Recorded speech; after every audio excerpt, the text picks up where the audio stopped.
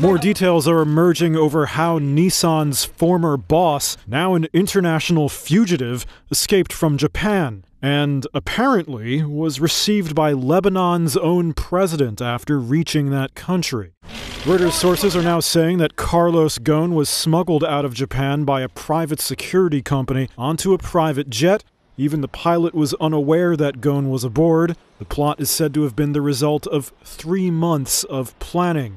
The sources close to the former auto titan also say that Lebanon's ambassador met Ghosn daily while he was on house arrest in Tokyo. Lebanon does not have an extradition treaty with Japan and says it has no plans to take action against him. The Lebanese president's office denies that the two men met, and there are still a lot of unknowns. Lebanon says Ghosn entered the country of his childhood, legally, using a French passport, even though the man's French, Lebanese, and Brazilian passports are with his lawyers in Japan. How he got through Japan's airport security, also unknown.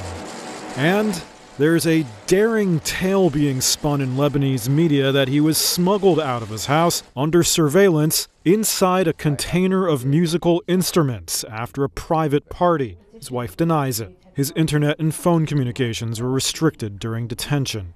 Carlos Ghosn was under arrest on allegations of financial crimes before he was fired from Nissan. He denies it all and says he was a victim of a boardroom coup.